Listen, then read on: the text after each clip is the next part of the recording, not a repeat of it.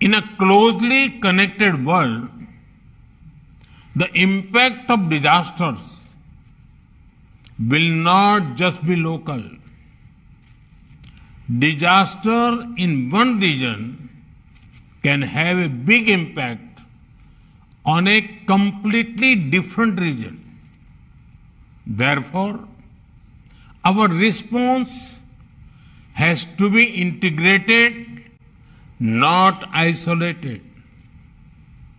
Friends, in just a few years, over 40 countries have become part of the CDRI.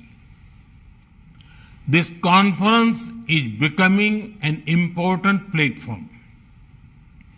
Advanced economies and developing economies, large and small countries, the global north and the global south are coming together at this forum.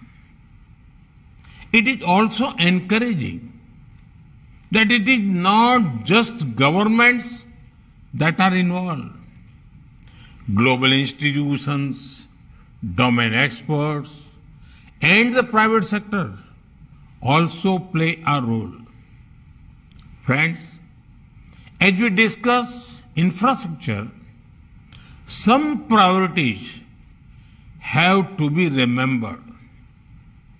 The CDRI's theme for this year's conference is related to delivering resilient and inclusive infrastructure.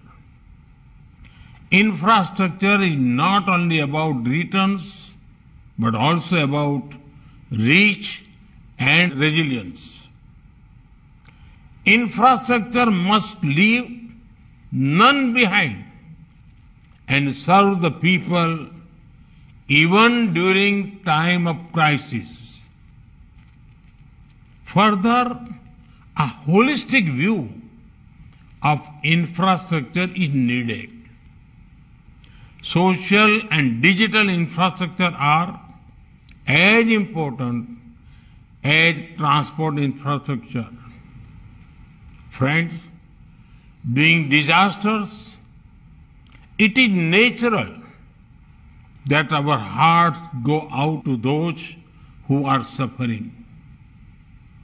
Relief and rescue take priority, and rightly so. Resilience is about how quickly systems can ensure the return of normal life.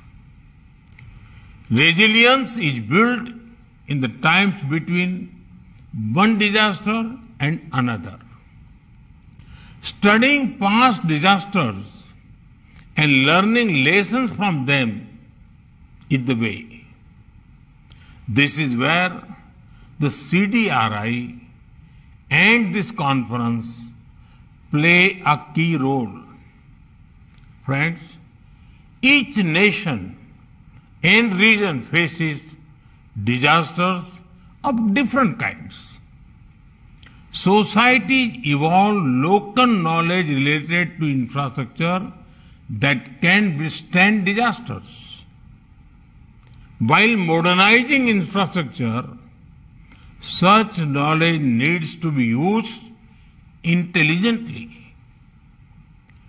Modern technology with local insights can be great for resilience.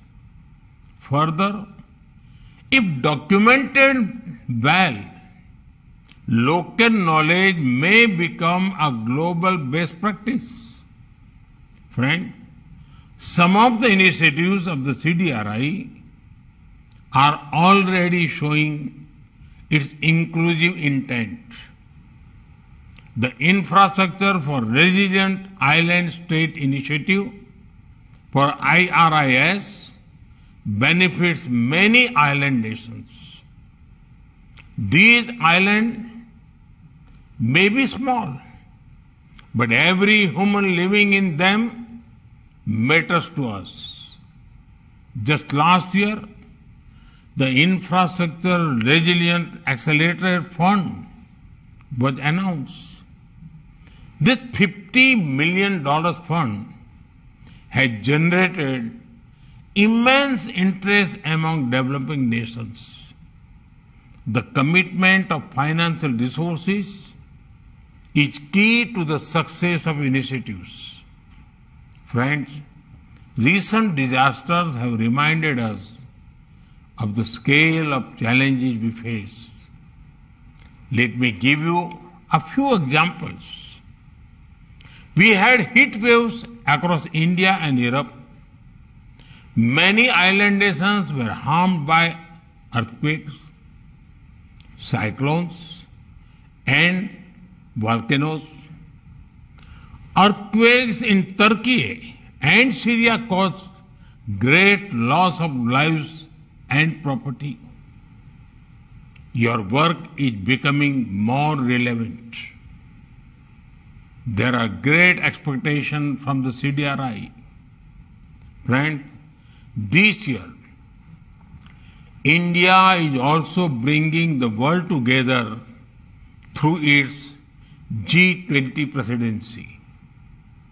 As the president of G20, we have already included the CDRI in many working groups. The solutions you explore here will receive attention at the highest levels of global policy making.